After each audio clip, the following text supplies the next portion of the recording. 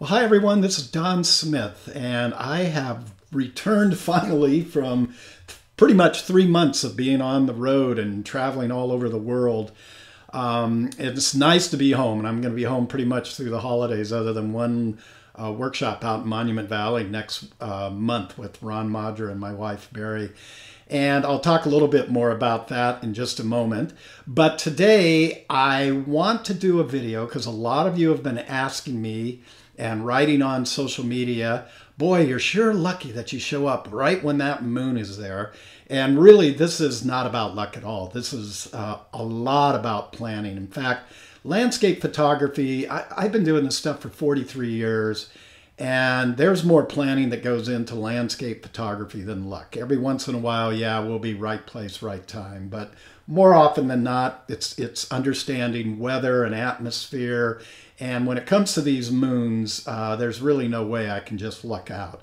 I have to plan this. So if you're interested in understanding how I go about planning shots like this, and this was one I planned and shot on Sunday evening of this month, November 10th. And I'm going to show you another picture. This is really a cool blue oak tree that I had in mind. And I had to wait until this time of year to go after this picture because I know where this location is. And the remainder of the year, the moon is just too far to the south to get it into position. So the moon is on a northerly track up until next month. December 20th, 21st, when it will be winter solstice. And then it's going to reverse and it's going to start going on a southerly track. And so I knew the moon was going to be on the northerly track. It worked out. I wanted to use this tree. Here was another image I captured just as the light was really starting to fade, but we still had this pretty warm hue in the sky. And it all kind of started with this shot. That was telephoto. By the way, I did all of these pictures with the new Sony 200 to 600 lens. Absolutely love that lens. It's razor sharp all the way through. You only lose 1/3 of a stop of light.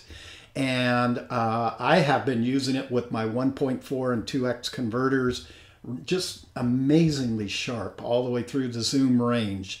I had a friend tell me he's been reading online some negative reviews, and I don't know what's going on there. I can tell you that the lens I'm using is just absolutely, you can see how razor sharp this really is. So great lens.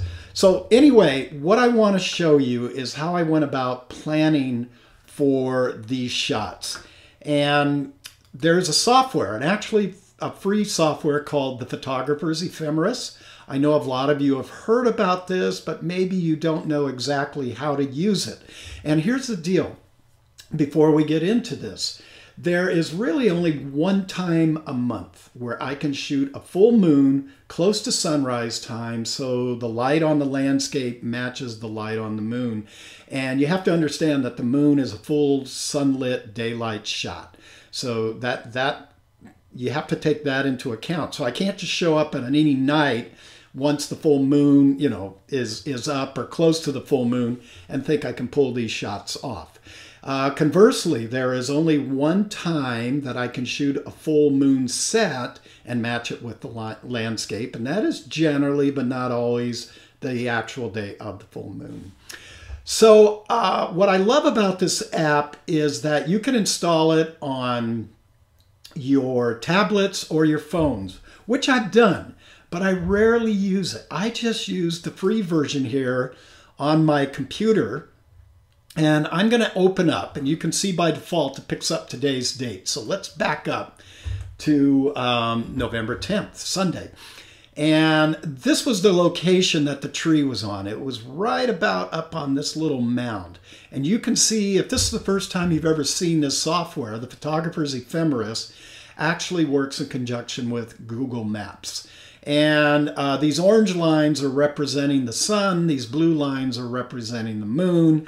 This light blue line is the one I'm caring about because this is what's representing the moon rise. Now I'm looking towards the east as I extend out.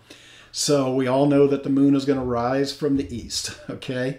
But what we can't figure out by just simply looking at moonrise and moon set times, like I could come down here and it's showing me that 4:25 the moon was starting to rise and at 4:59 was going to be sunset.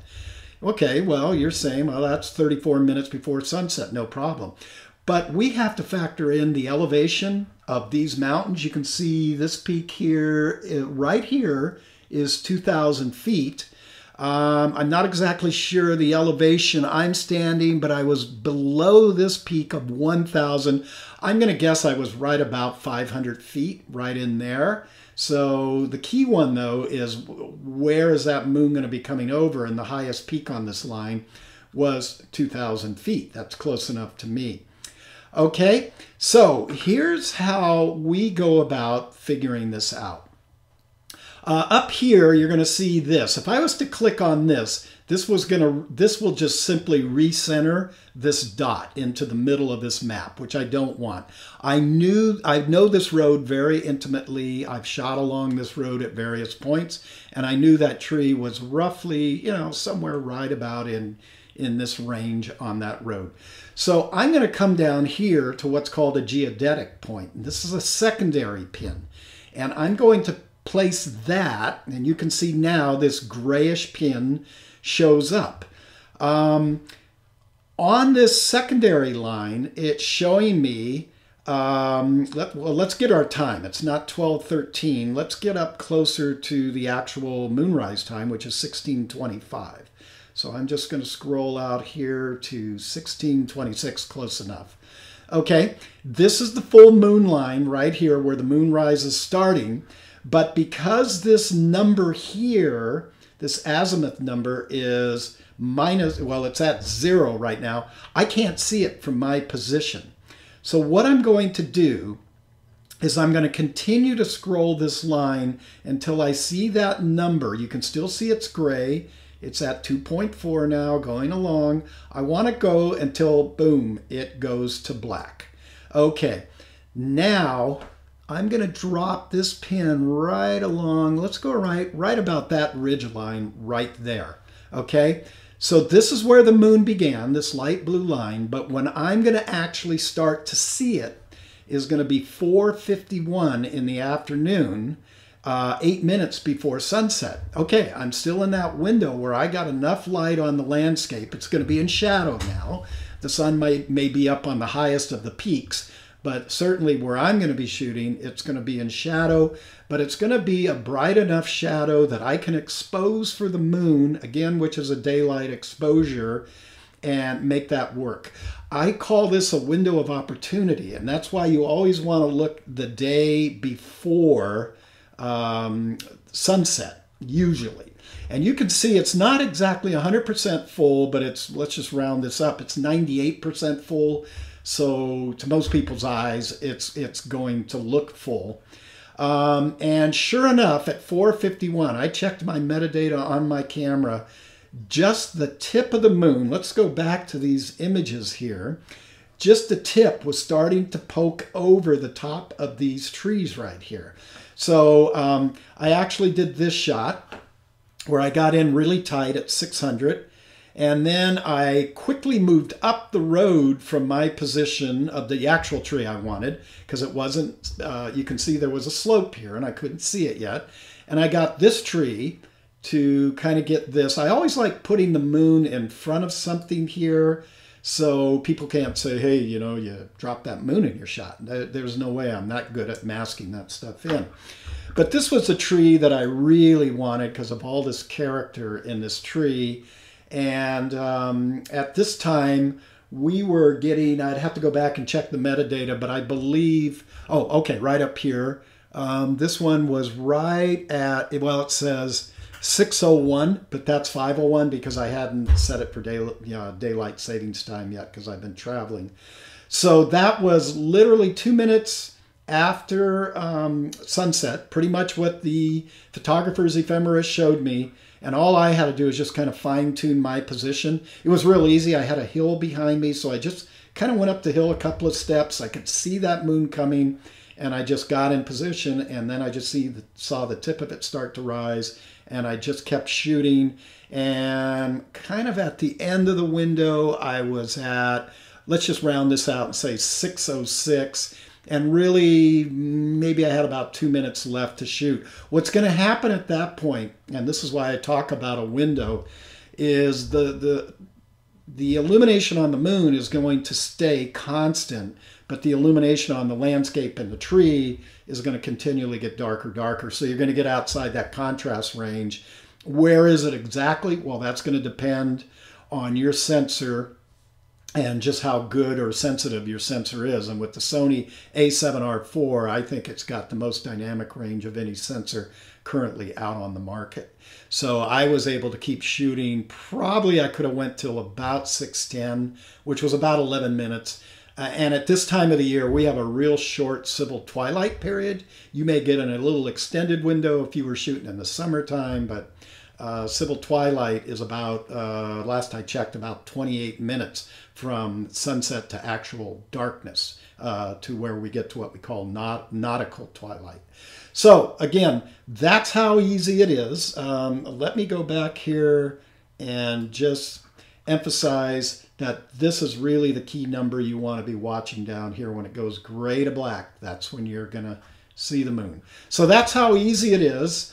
The next full moon next December, we will actually be out in Monument Valley. I talked about that a little earlier. We meaning my wife Barry and Ron Madra, who really came up with the idea for this workshop. I'm excited about it. We're sold out, unfortunately, this year with a waiting list. However, we are going to post dates in about a month for our 2020 version, where we're going to actually be in the valley, shooting all the famous features down in the valley at sunrise, sunset light.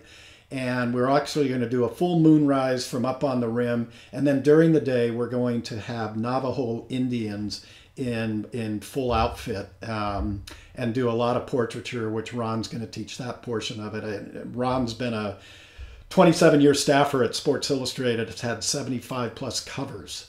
So this gentleman knows what he's doing when it comes to portraiture, believe me. And he's just an all-around great guy. So use this program when you guys go to shoot a moon. You don't have to just use it on a full moon. You can plan crescent moon shoots, any phase of the moon, really. You can use it to find out when there's black sky, if you just want to go out and shoot the Milky Way, things of that sort. Really cool program, and doesn't cost you a penny if you're using it here on the computer. I just usually screenshot this and then print it out, so I have all my times with me, and it's just simple as that. So that wraps it up. I hope this has helped you. I hope you understand that these moonshots are usually not left to chance. They are planned, and it's pretty simple, pretty easy to do. So until next time, hope all of you get out and make some cool images and share them online, and we will be talking to you soon. Take care.